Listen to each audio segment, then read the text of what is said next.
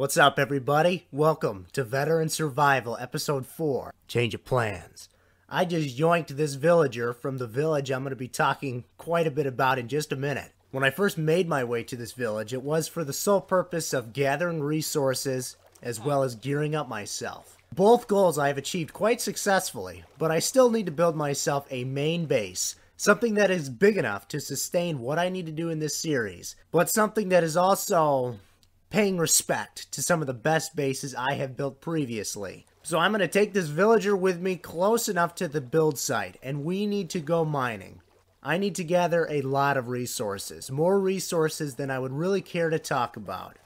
I'm Gunz Is Wearier, and this is Veteran Survival, Episode 4. Let's get right into this, shall we? Now, I know what needs to go down from here, and that is what we will be working on in the next few episodes.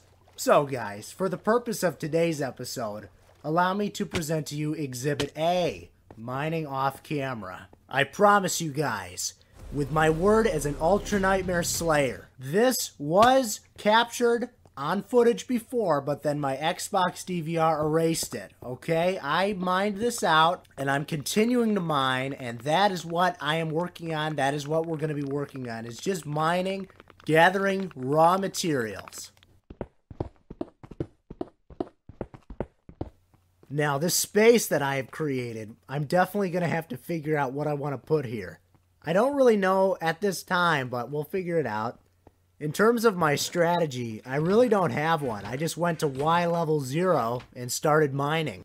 I'm just going for stone primarily. My focus is not really gathering ore at this time. With 1.18 world generation, caving seems to be the way to go to get ore.